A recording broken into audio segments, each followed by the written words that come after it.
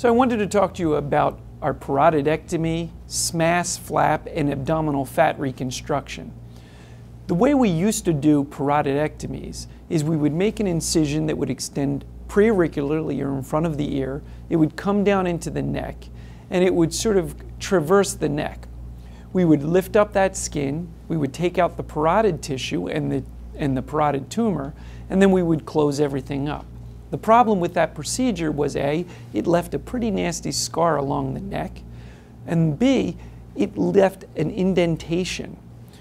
Over the years, we've developed a new technique to do this. What we do is we use a rhytidectomy or facelift incision where we come around the ear and then up behind the ear. What that does is it hides the incision line so nobody can see it.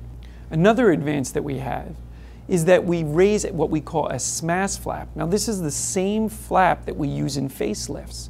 Once we raise that and elevate that flap, then the parotid is exposed. The resection surgeon will come in and do the parotidectomy. They'll take the parotid tissue out, find the facial nerve, and take the tumor out also. At that point, the reconstructive surgeon will come back into the OR and evaluate the wound. What we do then is, if it's a large wound, we'll harvest some fat from your abdomen. Most people don't mind that, and nobody really notices the little bit of fat that's taken.